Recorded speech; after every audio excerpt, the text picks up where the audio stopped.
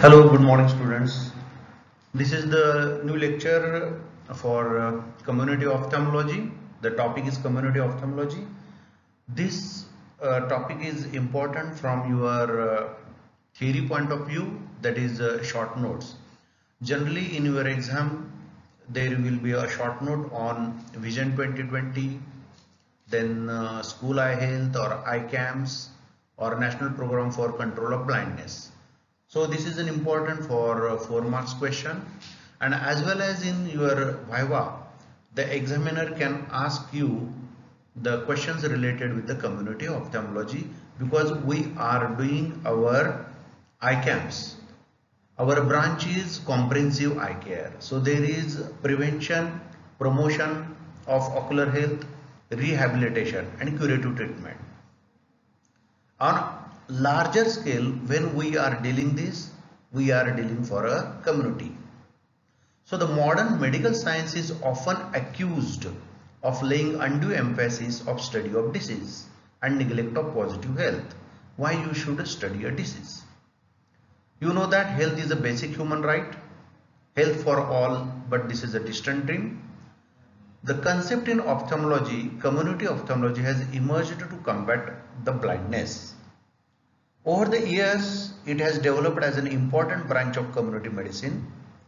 Its activities emphasize the prevention of ocular disease and visual impairment, reduction of ocular disability and promotion of ocular health, quality of life and efficiency of a group of people at a community level.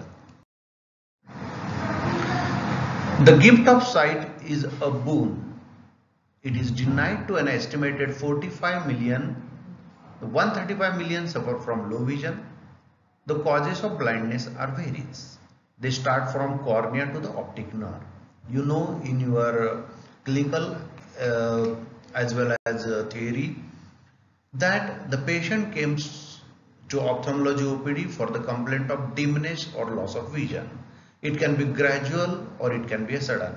The causes, the effect is one, but the causes can be varied. The causes can be started from cornea, or it can be from a refractive error, corneal opacity, then something happens into the anterior chamber, then iris, then lens, then vitreous, then optic nerve. But the patient will have a main complaint of dimness or loss of vision. The causes of blindness are various. There are barriers to have the benefits of surgical or medical treatment. What are these barriers?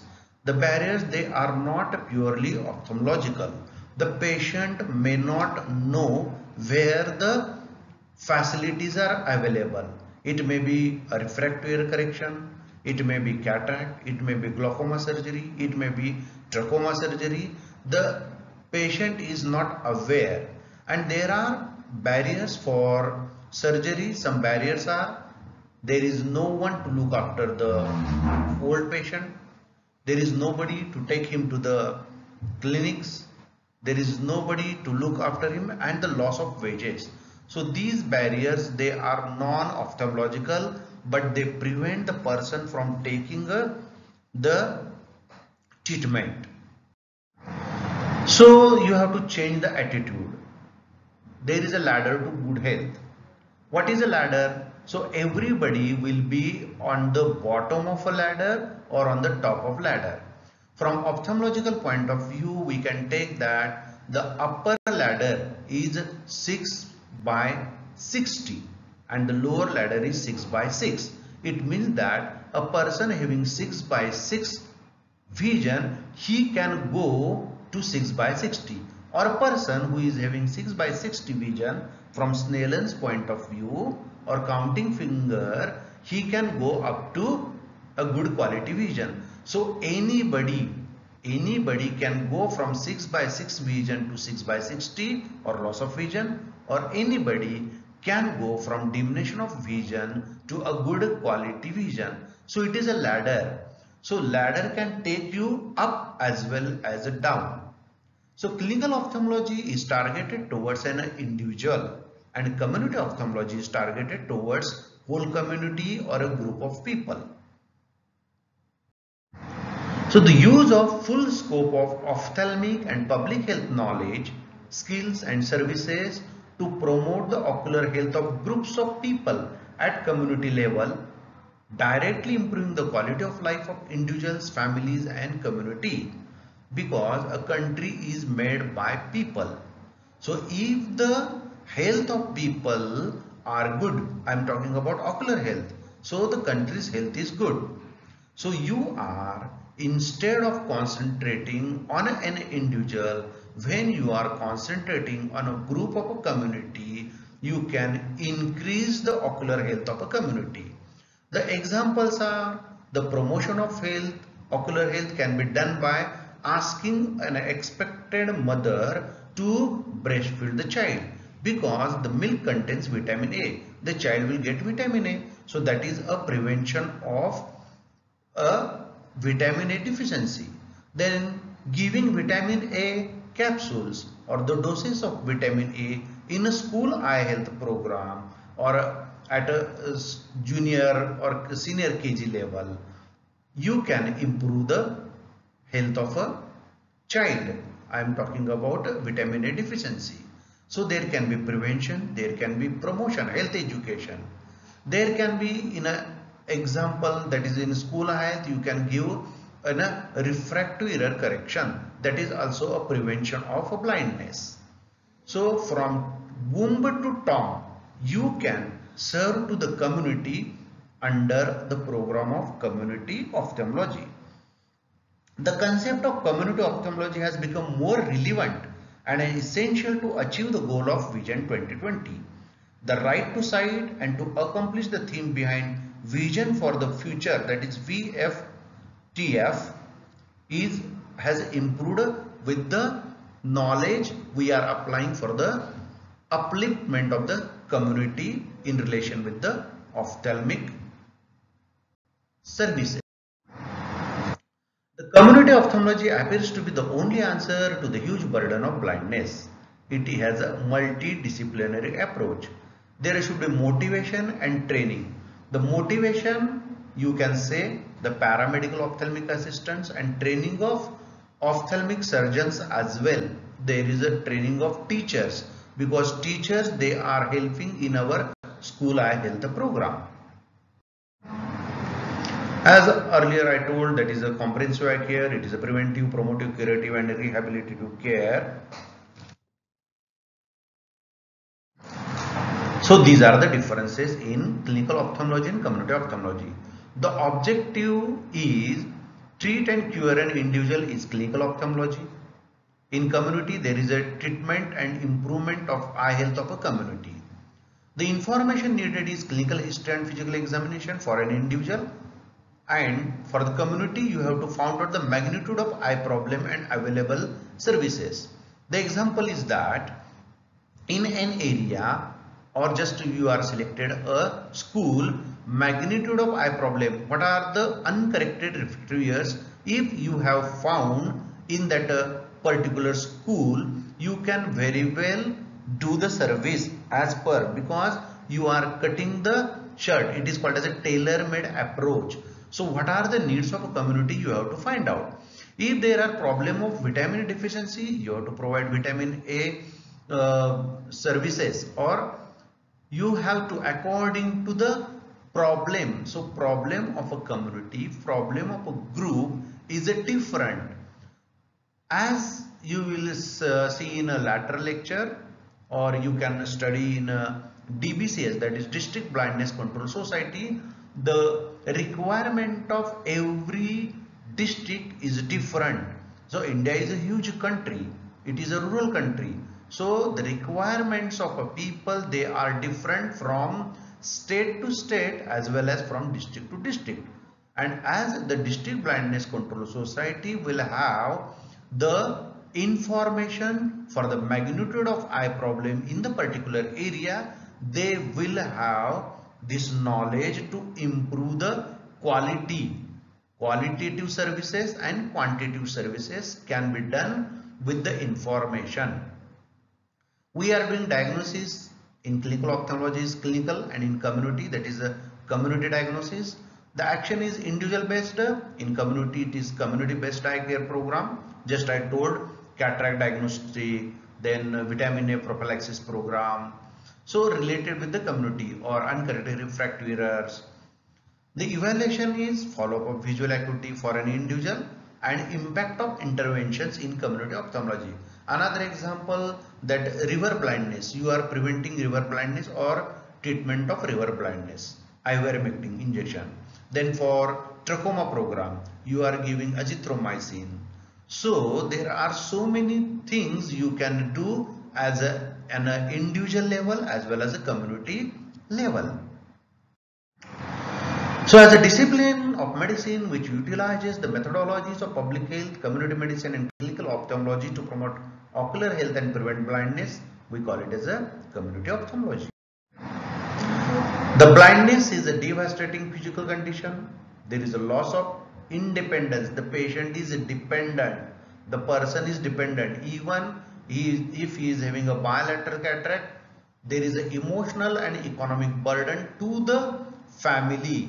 And when there are, this is called as a lost man hours. So the lost man hours will contribute to the economy of a country. Much time and resources are spent to reduce this burden of blindness.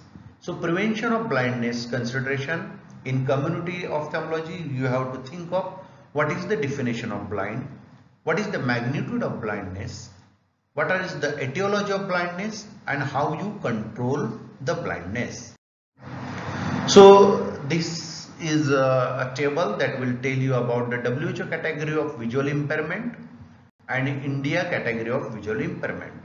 So you have to know this table because in your examination, that is in Viva, I will ask this question. So what is the low vision and what is blindness and what is economic blindness, social blindness, manifest blindness and absolute blindness. So these are the questions that will be asked in your Viva examination and you have to answer me in Viva. So the WHO category of visual impairment, they have low vision and blindness. The best corrected visual acuity, that is called as a BCVA. If the patient can't see 6/18 line and with a best corrected visual acuity in other eye, he can see 6/60. So here it is taken into account that which is the better eye. So 6/60 he is seeing and he can't see 6/18 means 6/18 is a better eye. So the 6/18 and 6/60 it comprises low vision. The 6/60 to 3/60 is called as an economic visual impairment. What is meant by economic? Because with that vision he is not able to earn his living. Suppose he is doing a work. This 6/60 to 3/60 visual acuity will not be sufficient to work as a driver. So he will not be able to get him employed. So he will not get his remuneration or salary. So he will be dependent person. So it is called as a economic blindness. He will not be able to earn his living with this visual acuity. Then 3/60 to 1/60, this is visual acuity. We call it as a social blindness. What it means social blindness? Social blindness, it means that the person is not able to identify the faces. He will not able to recognize his friends or you can see acquaintances. So he will have some embarrassing moment in his functions. So if ever he happens to visit a function and he is not able to recognize the persons or his friends or acquaintances, then they will tell him or they will ask him that he has forgotten them in a language like this. A joke apart, we can say that आप बड़े हो गए, आप हमसे अब नहीं देख रहे. If he thinks like this, if he is listening to these sentences, then this will be an embarrassing moment because of this less visual acuity, he is not able to identify them, and the people, they are asking or they are telling him that now he is behaving differently. So this embarrassing moment, to avoid, he will avoid the social gatherings, and this is called as a social blindness. Then what is a manifest blindness? In this person, he will have only perception of light or the visual acuity up to 1 meter. So he has to dependent on somebody to take him out, and this is a manifest blindness. Everybody is coming to know that he is not able to see. This is only, there will be only perception of light. That is a manifest blindness. The other category, that is called as a absolute blindness. So when there is a no perception of light or no light perception in both eyes, the patient has to be in his house. So for all his requirements, even bathroom privileges, he has to depend on somebody, and that is called as a absolute blindness. So in your examination, you have to answer me what is low vision, what is economic blindness, what is social, what is manifest and absolute blindness. A person having visual acuity less than 3/60 in the better eye with correction is defined as a blind. This definition also you have to tell me in examination. Then you can say that he is too blind to perform work for which eyesight is essential. That is a simple thing, and you can label it as economic blindness.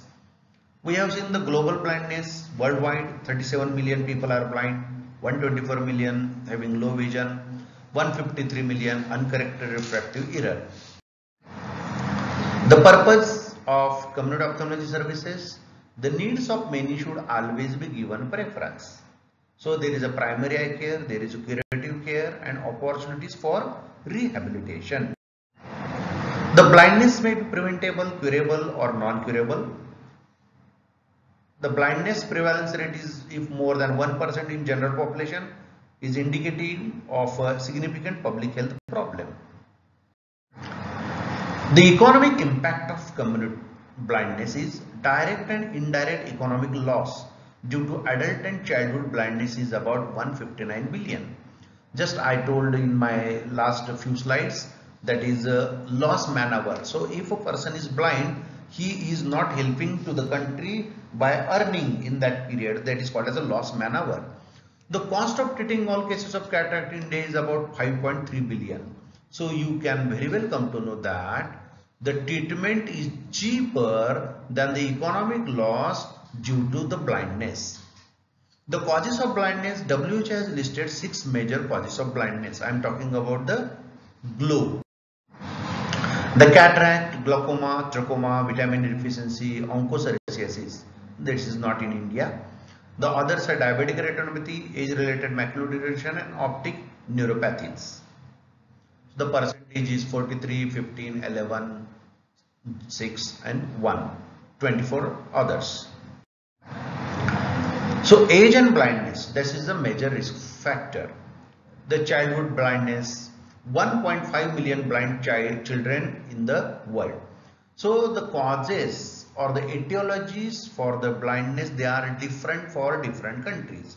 So we can take into account developed countries and developing countries.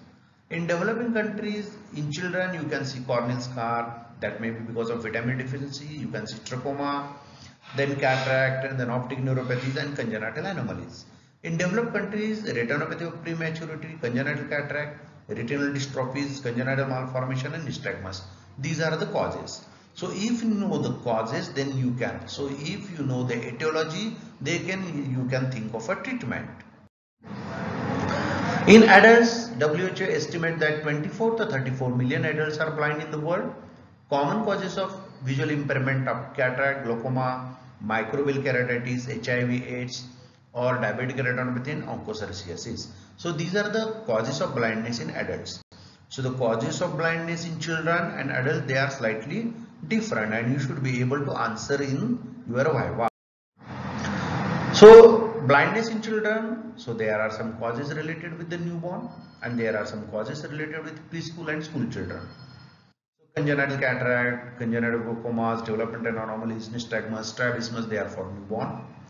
The uncorrected refractive error, vitamin A deficiency, strabismus, amblyopia and trauma, they are causes for blindness in children, that is a preschool and school children. What can we do to keep our eyes healthy? So health promotion, health messages, health education is an important tool we have.